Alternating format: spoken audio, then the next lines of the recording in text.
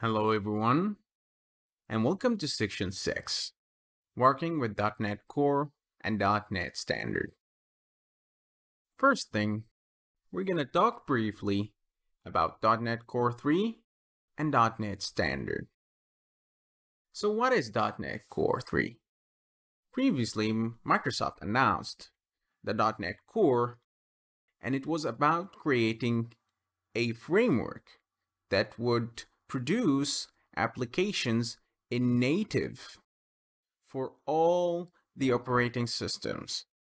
So it would be a cross-platform application. And this was introduced first in ASP.NET.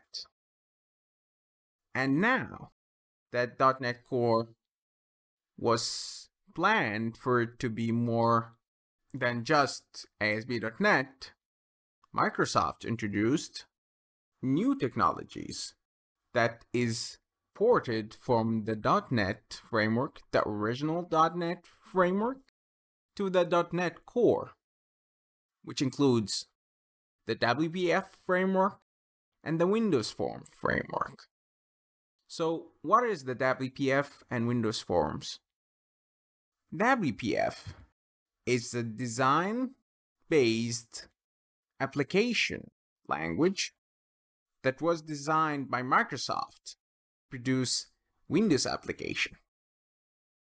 And for that, you can create WPF applications that can work on any platform, including Linux and Mac OS. But somehow Microsoft needed some way to have a general rules or general coding standards that can be interpreted across .NET Core and .NET. I have here my Visual Studio 2019 open and the Create New Project dialog. As you can see, these are the type of projects. So I'm gonna type here standard, and there it is. This is the project type for the standard library, which is something that is understandable by both .NET and .NET Core.